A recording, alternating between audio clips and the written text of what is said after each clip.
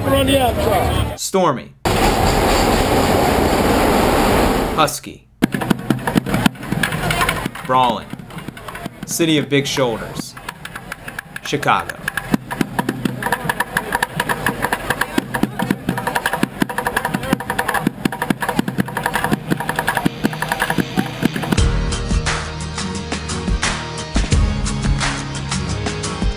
Who's gonna hear you cry when there's more of them than there are of you?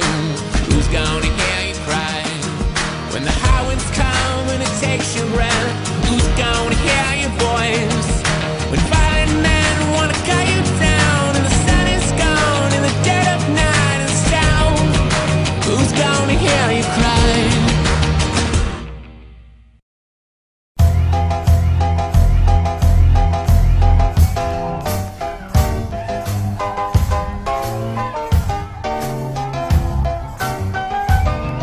You don't know by now, I'm talking about Chi-Town. If ever there was a such thing as a regular viewer of The Life After, they would notice what has become an ongoing theme in recent episodes. I simply don't have enough time to explore every asset of the featured city. My visit to Chicago is a continuation of that theme. But what I did get to see, I'm gonna show you. Most of it anyway. First up, Wrigley Field, Cubs-Dodgers.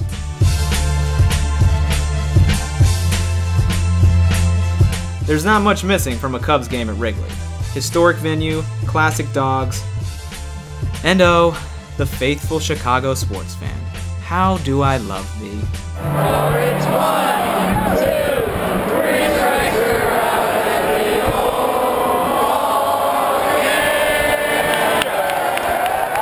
The only thing missing is a Cubs victory. Alas, the curse of the Billy Goat continues.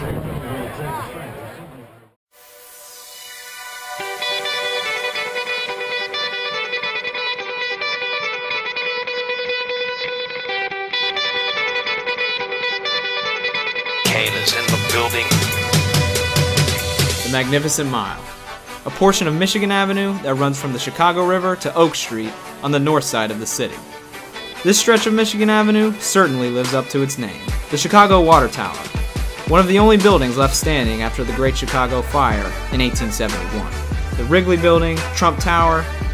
Further down there's Millennium Park, home to Cloud Gate, or as it's more affectionately known, the Beam. All of this exploring throughout my entire stay in Chicago was done on foot or by subway. Even to the airport, not a single cab. Something I don't think I could do in New York City.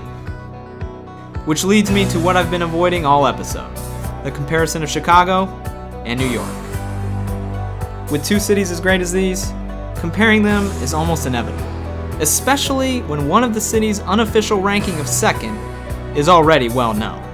And just to be clear, I will not be declaring a champion. That's something I don't think I can do, or anyone else for that matter. But looking out from the 95th floor of the Hancock Tower, it's difficult to imagine Chicago as second to any city.